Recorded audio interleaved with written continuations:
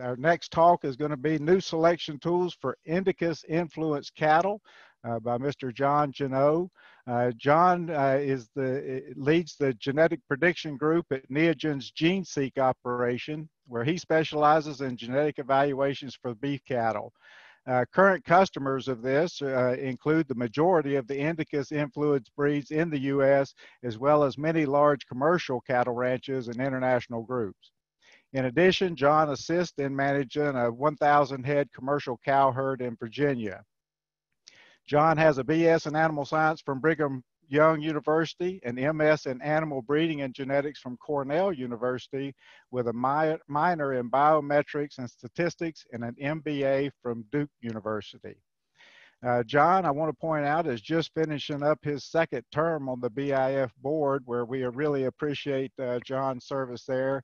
And John and I share a little bit. You see the palm tree down there. This was supposed to be in Florida, and John and I both have deep ancestry into Florida. I know I go back, I'm a fourth generation born Floridian, and I'm not sure if John was born there or not, but I know he has deep roots in Florida as well.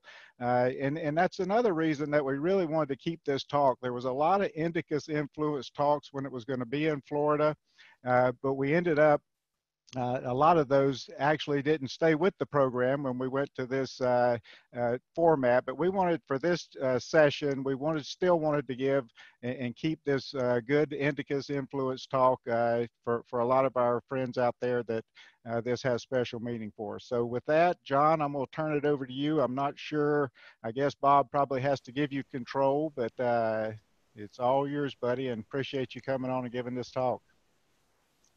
All right, not a problem. Thank you, Dare, and thanks for that introduction. We do share some things in common, being, you know, I'm a sixth generation Floridian, but you can see from my pictures that we have some things not in common, like our ability to grow quite as much hair. So yeah, you good job keeping that, and that was actually a very good break from genetics talk for just a minute to see that flashback of pictures.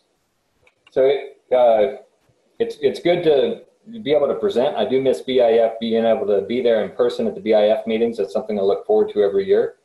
I'm glad I'm able to present in a meeting that was supposed to be held in Florida, and also to have that to see that sponsorship by the Brahmin Association. I've worked with them for several years now and enjoy the relationship I have there.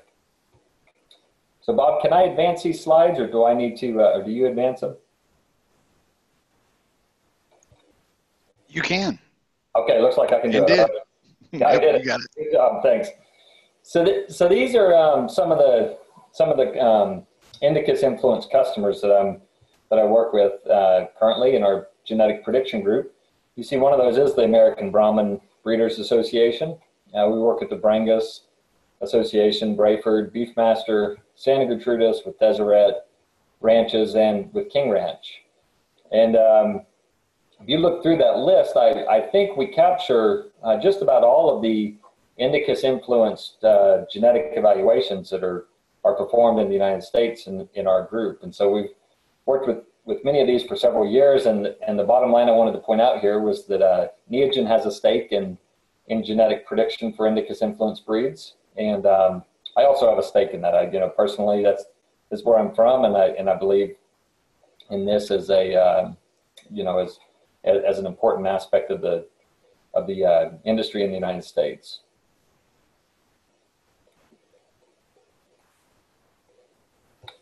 So I wanted to do a polling question now, and I wanted to ask everybody, this is the interactive part here, why aren't Indicus cattle used more across the United States?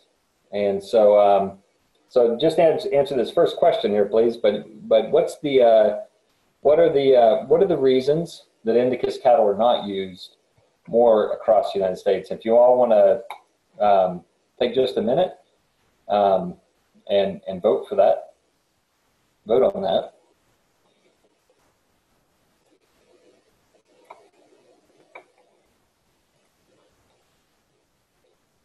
I don't know if Bob, I guess you have to be the one that closes that off. It looks like we have most people that have voted.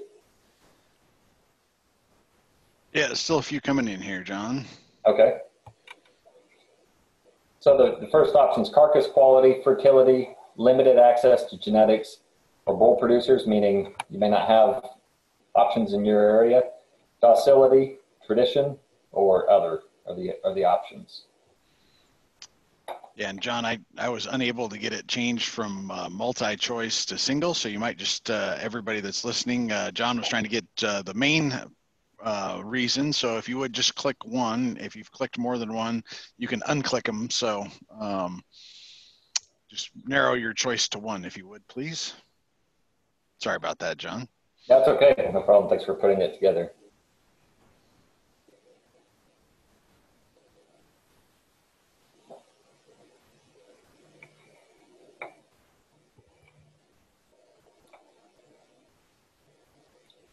All right, if it looks like we have most of our votes in, All right.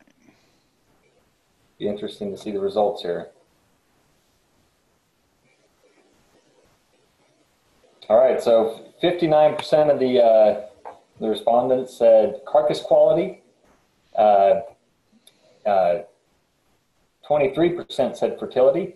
15% said limited access to genetics or to bull options. 24% said docility. 26% said tradition.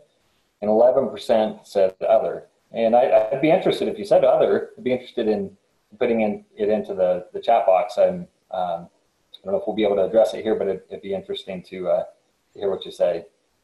We'll save these other polling questions for the later in the presentation. Great. Holler at me and I'll relaunch that, John. Okay, that sounds good.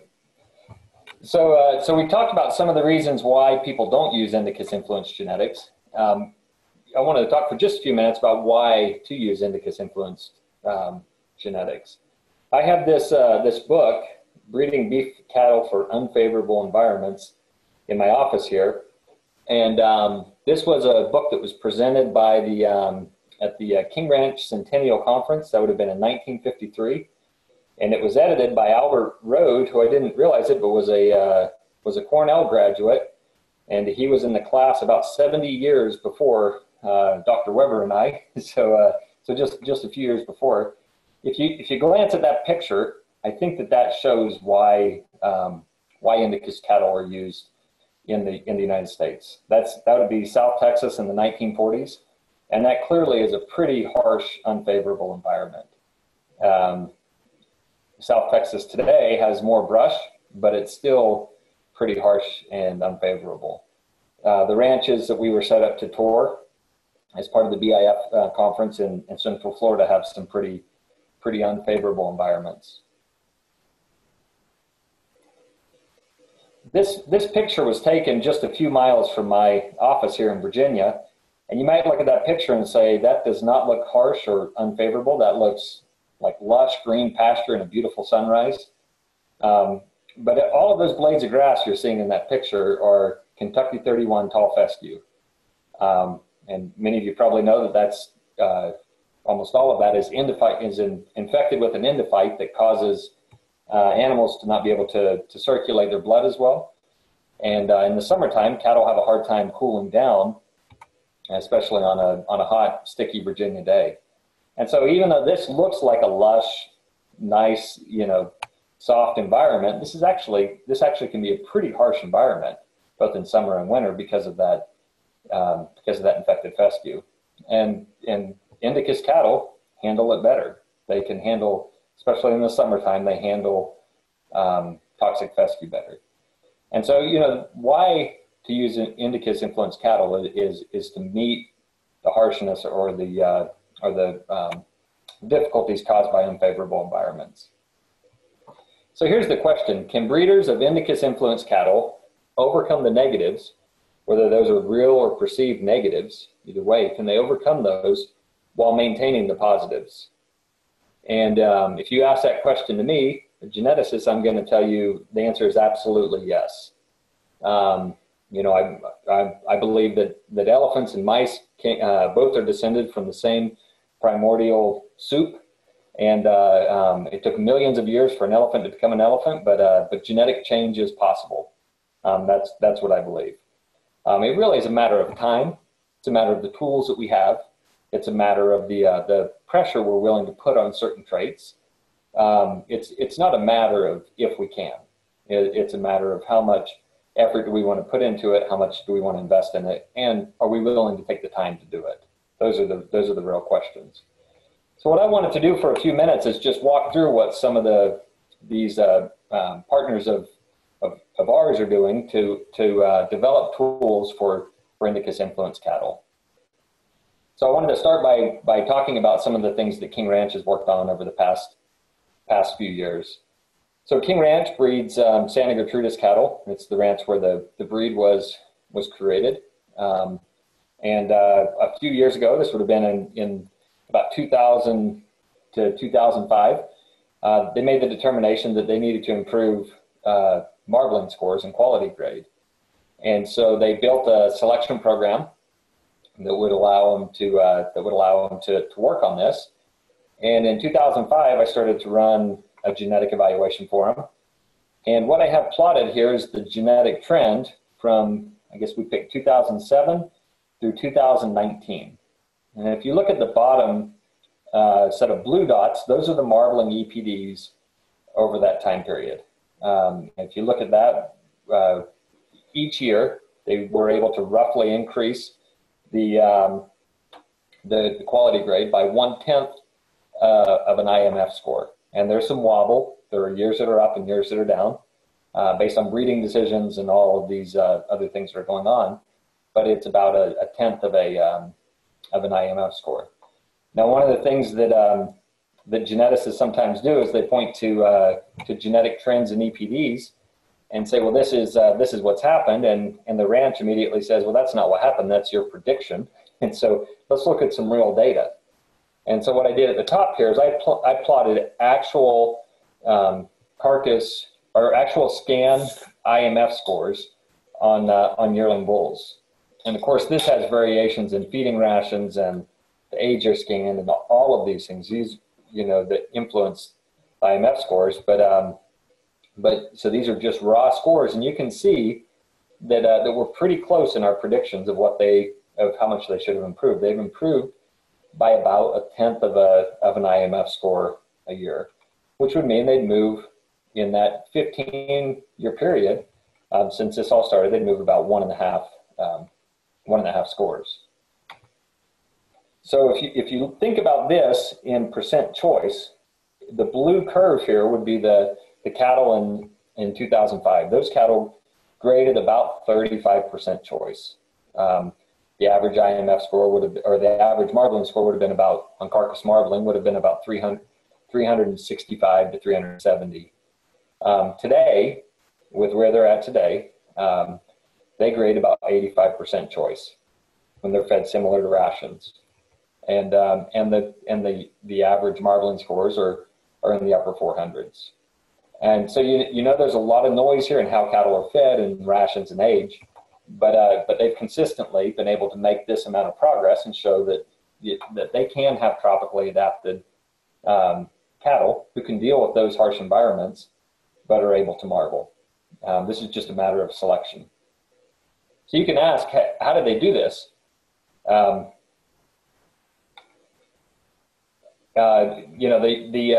think there were three things they did. Number one, they gathered data and they kept their pedigree straight. So they started off by just making sure that they were collecting marbling scores, that they were ultrasounding bulls. They tagged calves and did sire matching by DNA to make sure that they had their pedigree straight. They invested in genomics. We did the single-step genomic model in 2012 using single-step GBLUP. We used, and we've been doing that since then. They used index selection. They didn't single trait select. They weren't trying to win the game and have the highest score, in the EPDs. They were trying to create balanced cattle for their system. And to me, one of the things they did that was most important was they had consistency from year to year. So that they decided that this was something they wanted to focus on, and for 15 years, they focused on it, and you can see the amount of progress they made. Now, one of the things they focused on over the past several years is maternal traits and whether or not they're able to improve and I guess putting selection pressure on maternal traits. We run a heifer pregnancy EPD for them. We run a stability to 2, so a breed back EPD. We run a stability to 5, and then have cow weight EPDs. And all of those flow together into a maternal index that balances moderate framed cattle in a harsh environment with being able to stay in the herd and breed as heifers. So overall, I've been impressed with their ability to make progress and to retain this ability to adapt to a harsh environment. I wanted to talk for a minute about a different partner of ours, and that's the International Brangus Breeders Association. So the Brangus breeders decided several years ago they wanted to create an EPD that's an age at first calf EPD. And this is a prediction of the days and age a cow will be when her first calf is born. So if I have 2 contemporaries, two females that are born in the same calf crop, and they grow up together and they're bred together, which one of them calves at an earlier age?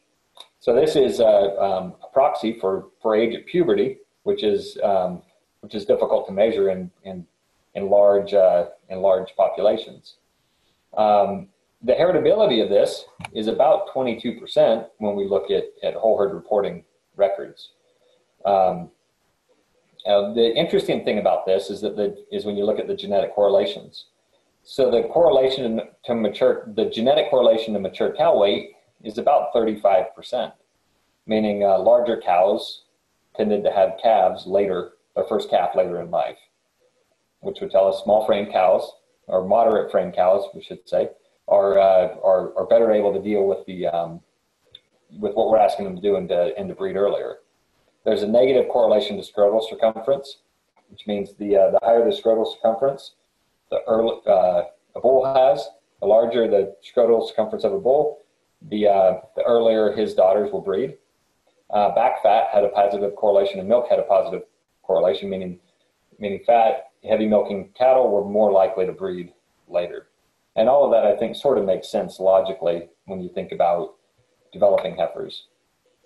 They've also developed several other EPDs, a stability EPD, which is the probability that the cow will still be in the herd at 5 years old in a whole herd reporting system. The heritability of that is about 16%. We've developed a heifer pregnancy EPD, which is the probability a cow will calve as a heifer given she was exposed, and that's about a 19% heritability. And a mature cow weight EPD, which is centered at 5 years old at a constant body condition score, and that's about a 25% heritability. And all of these EPDs flow together into a maternal index. And here I show the coefficients, which I think are informative, and also the correlations, which I think are more important. The important thing here is that we're putting a lot of pressure on stability in heifer pregnancy, and we're holding cow weight constant. So we're trying to change heifer pregnancy and stability without drastically changing the weight of the size of the cows. One of the things we do in the Brangus maternal index is we express this in standard deviations. So an index value of 1 is actually 1 standard deviation above the average for the index. And I really like this because that means that if I see a 0, an index of 0, I know that's right on average. If I see an index of 2, I know that that's in the top 5%. I see an index of -2, I know it's in the bottom 5%. Hasn't been quite as easy to sell that all of the breeders on that. I think some who understand standard deviations like that, and some it's more confusing. But I think that's been an interesting way to express an index in standard deviations. So I wanted to talk for a few minutes about the Brahman breeders and what they've done to address some of these concerns we all voted on just a minute ago. One of the traits that the Brahman associations worked on is docility. And so they have a score that ranges from 1 to 5, with 1 being the calmest and 5 being the least calm. we only accept those scores when they're collected at weaning. And here you can see the heritability of docility is about 29%, and I was actually surprised for a score collected by breeders, a score that could be seen as being pretty pretty variable depending on the breeder that's collecting the score. This is actually very heritable, which I was pretty impressed with. It's interesting, if you look at the distribution of the scores, though, you can see that most animals score as a 1 or 2. And so, and really, if you think about a 1 versus a 2, we probably are all okay with an animal that scores 1 or 2. Maybe the 2 is a little less sure about us, but what we really don't want is we really don't want a 4 or a 5. A 5 is the one that runs you over, and a 4 is the one that looks like she's going to. And so, we'd rather not have those cattle. We're probably okay with 1s and 2s, and a few 3s are probably okay with this. So one of the things we did is, instead of expressing this EPD as a continuous trait, meaning a range on this scoring system, what we did is we expressed the EPD as the probability that the animal is docile, meaning that higher is better. So if you look at genetic progress and docility over the last 10 years in the Brahman Association, the blue lines are the raw scores. The blue dots and the blue line is the raw score. So from 2008, in 2008, the average score that was submitted was about an average rate about 2. Today, the score average is closer to 1.6. And so they've been able to make some pretty consistent progress in bringing the average of those scores down.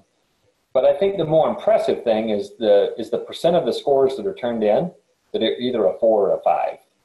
And so if you look in 2008, about 6% of the scores that were turned in were a 4 or a 5. If you look at that today, less than 2% of the scores that are turned in are a 4 or a 5. And across thousands of records being turned in a year, I think that this represents real genetic progress that those breeders have made.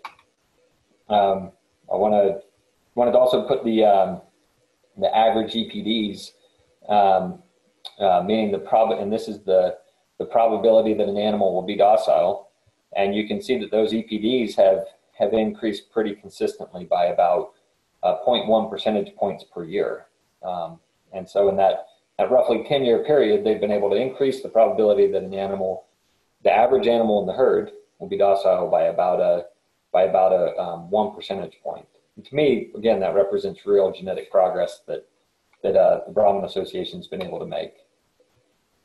One of the most interesting things to me is that in the ABBA data, I know this is in other data you'll find these results, but when we analyze this in the ABBA data, the correlation between tenderness and docility, the genetic correlation, I should say, between tenderness and docility is about 25%, meaning more tender animals will be more docile, and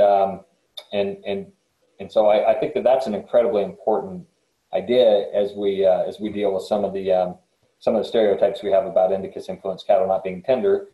As we improve docility, we also can improve tenderness. And tenderness is another trait that the Brahman Association's invested in collecting phenotypes on and developing EPDs for, that I think is driven a lot of change in their breed. I wanted to talk for just a minute about the beef master breeders. And here's where I wanted to do the next polling question, Bob, if we can tee that one up. So I wanted to ask, what are the foundation breeds and percentages of beef master cattle?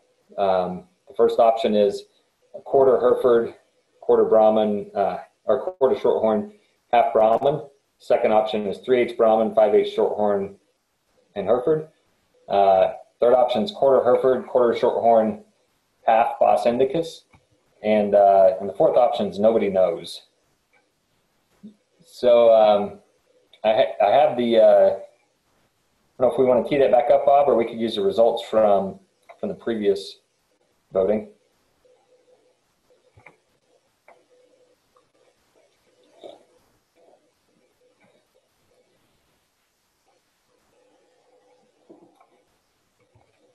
let's see, I have the results from the previous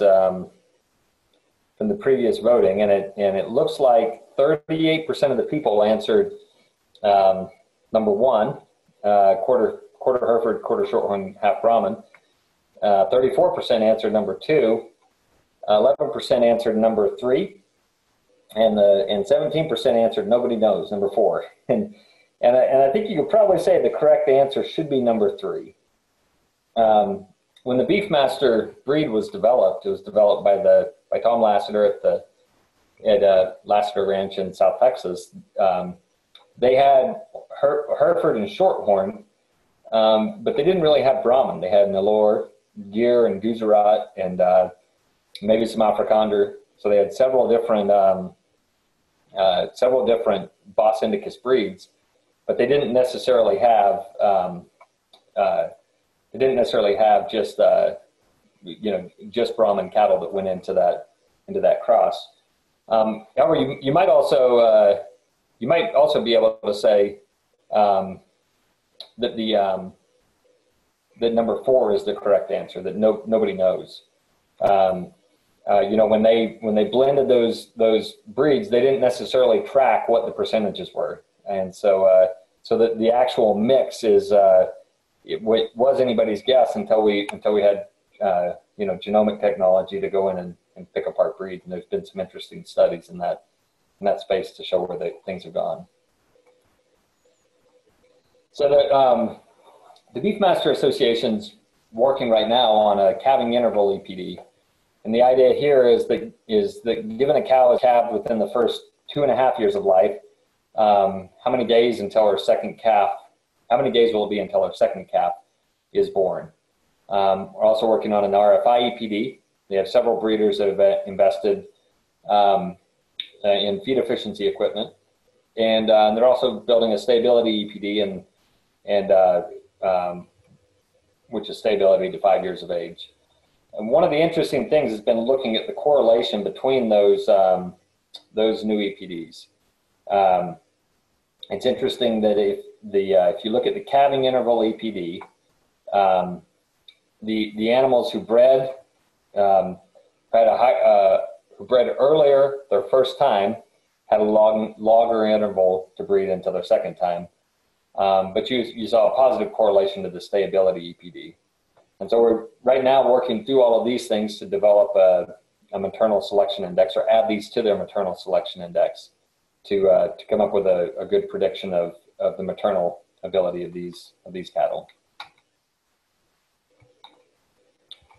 And I wanted to talk for just a minute about this last group, the Santa Gertrudis Breeders International. This is the genetic trend of growth traits for the Santa Gertrudis Association. If you look at the yellow line, you can see that they've made improvements in yearling weight, the orange line in weaning weight. If you look at birth weight, that's nearly flat across the period that we're looking at. And so I think that shows they've been able to make a lot of progress.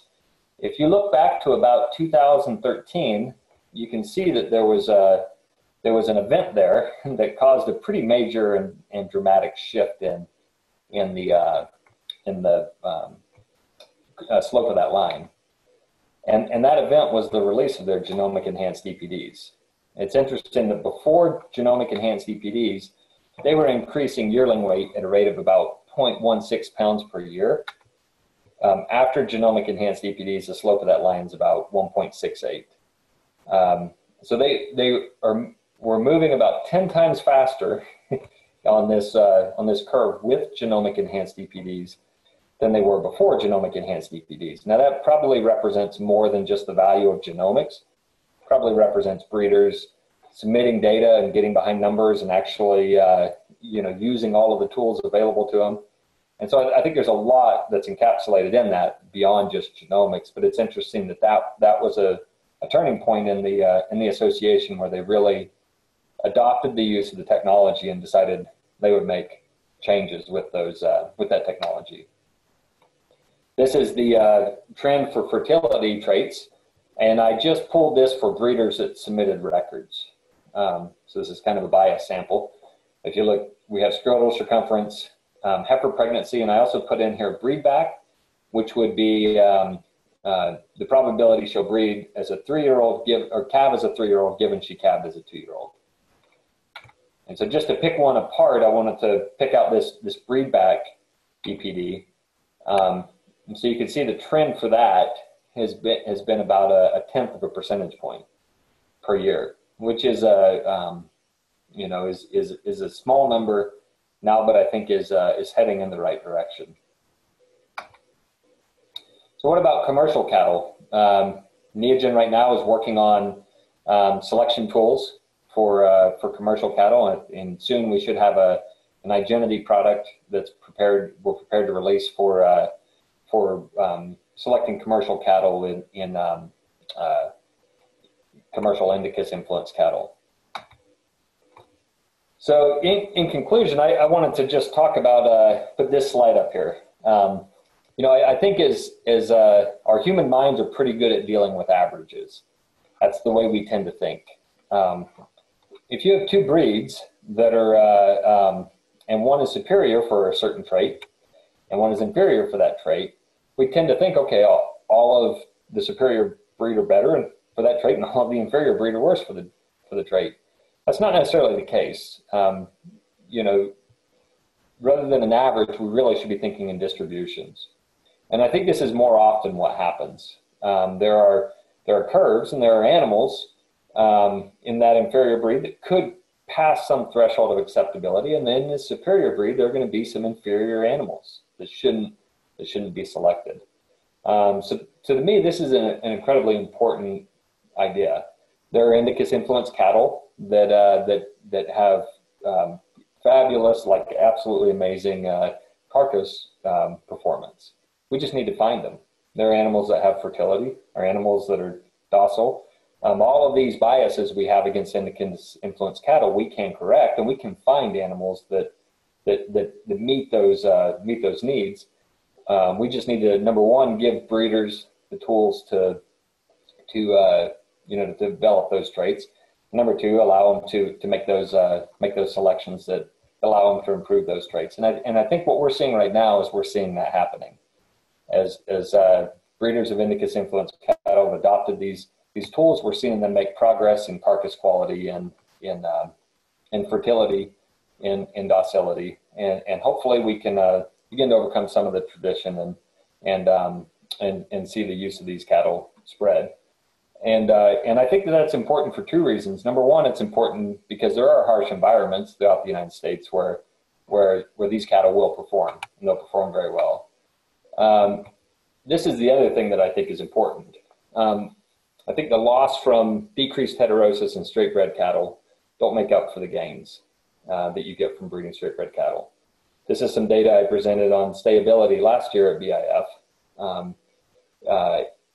This was for heterosis versus genomic heterosis versus stayability to 4 years old, and for every 1 percentage point increase in stability, we saw, or in heterosis, we saw a 1.14 increase in the probability that animal would stay in the herd to 4 years of age.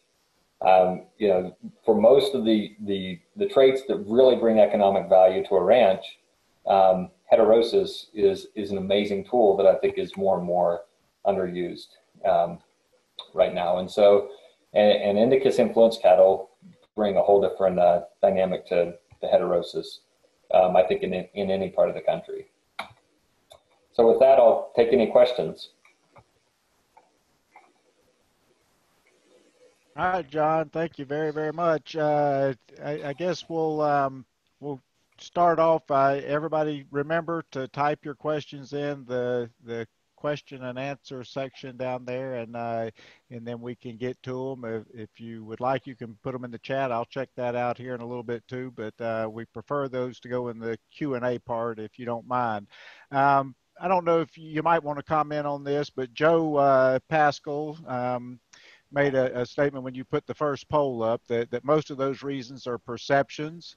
And so any comments about Joe's observation there? I think you're absolutely right, Joe. I think most of those are perceptions. And at times I've been frustrated with that and said we need to change people's perceptions. but I think if they're perceptions or whether they're real, we still can develop tools that can answer them. And I'm as excited as can be because I've seen the associations doing that. I've seen the ranches doing that. I've seen breeders doing that. Yeah, I often use the phrase, John, and it's unfortunate, but a lot of times perception is reality. I mean, we have to deal with what the perceptions are and handle them either through education or improving the perception. Yeah. Yep. Okay, FJ Jordan asks the question, what is the required age for Brahma to collect phenotypes for carcass traits, especially for marbling, and maybe required condition score for animals on natural pastures? So for the American Brahman breeders, most of the phenotypes are most of the carcass phenotypes are from steer feed outs. So these would be animals that are going through an actual feed out, and so they wouldn't be coming off of pastures. I'd have to look up the ages. I don't remember them offhand, but for all of these breeds, the age windows are expanded a little bit beyond what BIF would typically recommend, or what a Taurus animal would usually, the age windows for Taurus animals. They're just, they and whether that's because the breeders develop them slower or the animals mature slower, either way, those animals are pushed back just a little bit. All right. Michael Bradfield asked, are you using the 35K SNP or all the tropical composites? For all of the tropical composites. So we're using the GGP 50K or 100K. So it's not the 35K Indicus chip that we're using for the tropical composites. These cattle are, when we look at them at the genomic level, they're 37, 38% or less Indicus. And so there are a lot more Taurus genes than there are Indicus genes floating around in there. And so we found plenty of segregation and variability in a traditional Taurus chip. The one exception there for the breeds that I work with is the Brahman Association. That one we're recommending an Indicus specific chip. Okay, Matt Spangler over in the chat side asked, were the EPD for weaning weight and yearling weight post-genomics inflated? In other words, over-dispersed? That's a good question. I'd have to dig back through that. From what I've seen of them being, the studies that have shown that the genomics over disperses the EPDs, those are centered back towards zero as the animal matures and data comes in. I don't think we've seen that happening. So I don't think we have an issue with those being over dispersed. And if we did, that dispersion should be going both ways, up and down. And we're seeing still seeing good upward progress. Okay, we have a question from Sophie Eaglin. Do you think Taurus animals with a bred in or edited slick gene are a realistic future threat for Indicus animals? There you go, John. There you're on the spot. I think that's a great question. Yeah, I like that.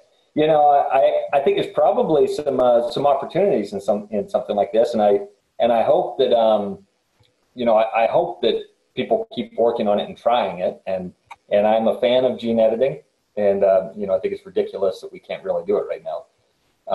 However, I think tropical adaptation is more complicated than just a single gene. I think it has to do with loose skin. It has to do with bigger ears. It has to do with with all of these phenotypes that are controlled by a whole host of genes. And so, you know, I think when you lose the phenotype, you're going to lose tropical adaptation. You know, so I think it's more complicated, I guess, is what I would say. Now, that's not based on data. That's my perception of the problem. You know, and if we can edit in a slick gene and make everything work, I think that would be great. But I think in the near future, it's not a threat. All right. Donald Brown, Donald's bored out there, locked up in COVID, I guess. He wants to know, I would appreciate your thoughts on why the commercial industry has moved towards straight breeding and away from the scientifically proven advantages of crossbreeding and heterosis. What is your prediction for this trend in the future? I think that's a very good question. I have my thoughts, but I don't know exactly why. You know, I really think a lot of it is that most cattle production is either a part-time job or in the United States is a part-time job or something that's an afterthought to another enterprise. And straight breeding is just easier. It's just easier to just go buy a bull, and most herds are small enough that doing any kind of a crossbreeding program, it gets pretty complicated. You know, really, unless you're able to have 2 or 3 different groups, how do you manage a crossbreeding program? And so I think that I think that's probably really at the core of this. And I know all of the geneticists on the in this meeting would say that they've talked about crossbreeding, but haven't had the same amount of or haven't had the response from the industry that they would have liked, and I'm in that spot as well. But I really think it's because it's easier to just buy bulls. Now I think the opportunity is for people selling bulls. And so I'll turn the question back to you, Donnell, is for people selling bulls to be able to sell a program that enables crossbreeding to be easy. You know, I think that's the opportunity, and that's the void that we have to fill to really make this work. All right, Donald followed that up with, as cattlemen in Florida have moved away from Bos Indicus genetics and toward more Taurus genes, it appears that their cattle have reduced fertility, adaptability, and lifetime productivity. How much of this is due to less Bos Indicus, and how much is due to less heterosis? I want to hear exact percentages here, John. No, I can make something up. 2 decimal points. I would say it's probably more a loss of Bos Indicus genes and less a loss of heterosis. That would be my opinion. I think if you took, the black baldies were the classic cross here in Virginia, and I think they're probably set up well to do well in traditional Virginia environments. I think if you took those to Florida, they're probably just not going to do very well because they don't have indicus. And so I think all in Florida and South Texas and those types of environments, you just need some Bos Indicus to make sure that you can handle those harsh environments. And then George Jara, I think he was actually asking this along with Donald's first question, is, are composite breeds one solution? Yeah, and I think I agree with that. I think that's a good solution. And I think as people offer composite breeds, they're offering a solution especially for breeders that aren't able to maintain a really good crossbreeding program. So I think that's a good solution. I think other solutions are, use this bull this year and bring him back next year and get that one. I don't know what all of the business ideas could be that could make this work, but I think there probably are several different solutions. But I think composite breeds are actually a good solution here. That's all I'm seeing on here, John, but I actually have a technical question or two for you if I could.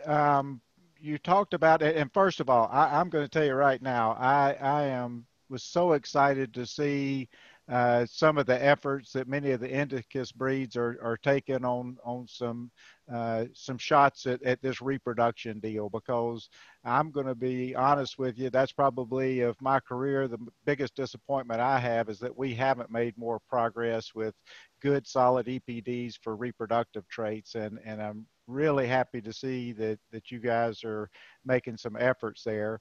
And I know part of that is some of the struggles at you know, defining what a great reproductive EPD might be, the actual trait to try and measure. And the ones that you guys are tackling, the question I always have is on the first one, where the age at first calf, and even the calving interval one, how do you handle with a closed breeding season when they don't get pregnant? You know, how do you handle that in the data? So what we do there, I think it's a good question. What we do is we do a slice on the birth dates of the animals. So if you know, so let's say somebody's running a spring and a fall program, and they try to breed. So a heifer breeds her first time. They try to breed her a second time, and she misses, and so they roll her over to a fall program.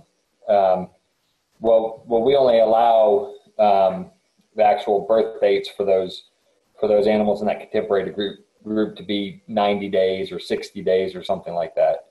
And so that animal would fall out of her contemporary group, and she could then be compared to other animals that have been rolled to a fall program, but she wouldn't be compared. You know, because of her failure in that to breed in that second spring season. Okay. Yeah, it gets complicated when you start, and then is that for the calving interval? Is that handled some way through contemporary groups as well? Yeah, yep. So that'd be age at first calf and calving interval. I think the really important thing is those age slices, so that you only allow animals that have had calves within a certain period of each other to be compared.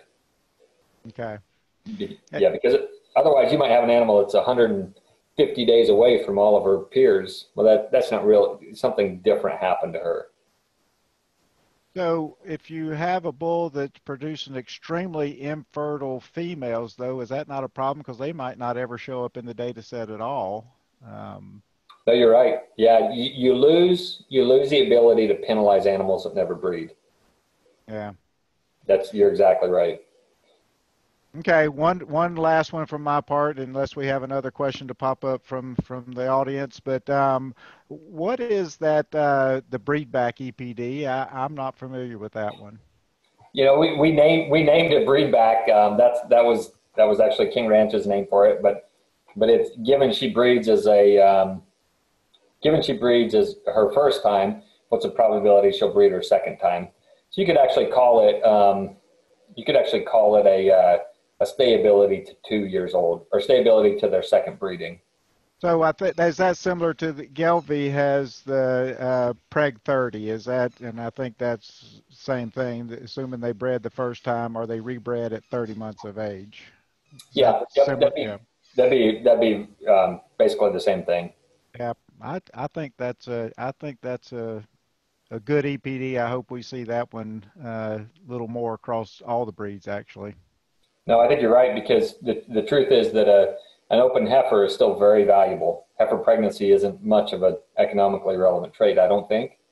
But an open 2-year-old is not very valuable. That's the biggest loss. Exactly. I think it has way more value than heifer pregnancy, but Yeah. that's just me. All right, John. Well, I really appreciate it, and we're approaching the top of the hour, so we'll probably let you off the hook here for a little bit and move on to our next speaker. I'm not sure, Bob, who has control or what happens here, so you got to help me out, buddy. Thanks a lot, John. That was fantastic. I appreciate it. And there may be a few more questions that pop up on the question thing. If you're able to stay with us, if you don't mind answering those by typing the answer, that would be fantastic. All right, will do. Thank you very much. Thanks. Bye-bye. John, thanks, and apologies, I bobbled your slides there a couple of spots. But... No problem. Thanks, Bob, for organizing. Yeah.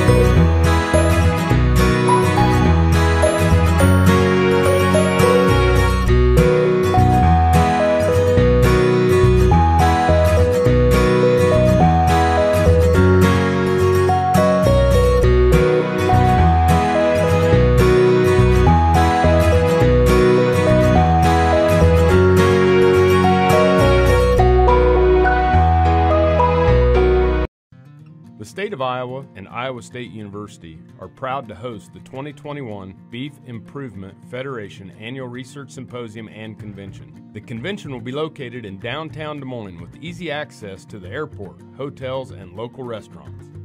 Iowa State University is just north with its research and teaching farms. Join us in Iowa and experience how Iowa provides the beef industry with innovation to application.